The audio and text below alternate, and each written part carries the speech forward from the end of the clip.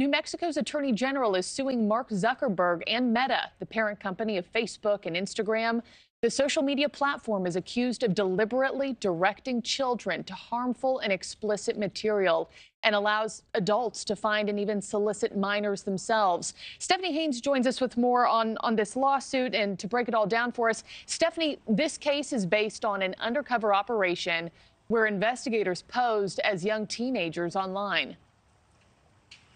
Markie, good morning. That is exactly right. These investigators created all of these decoy accounts pretending to be children ages 14 years and younger. And that's how they were able to uncover all of these disturbing allegations as laid out in this civil lawsuit brought forth by the New Mexico Attorney General, in which he says, these platforms are not safe spaces for children, rather prime locations for predators. And so they found evidence, they say in this lawsuit, that the platforms allegedly proactively served and directed underage users to explicit content. They enabled dozens of adults to contact children asking for photos, and they allowed children to join groups related to human trafficking. And Markie, in one case, one of the investigators posing as a mother offered her 13-year-old daughter for sale on one of these platforms. So, of course, we reached out to Meta just to see what they would say about this. They say they can't comment specifically on the claims in this lawsuit, but sent a statement that reads in part, quote,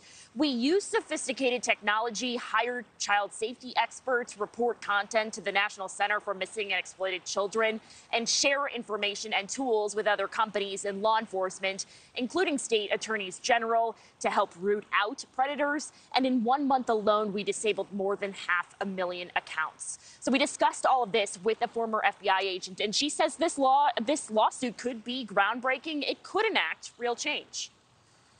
I'm glad it's happening. I think that it needs to be looked at closer, and I think it needs to stop. If they can do an algorithm to have images show up for people that are seeking that from a sex trafficking or pedophilia standpoint, they could certainly put an algorithm to stop it.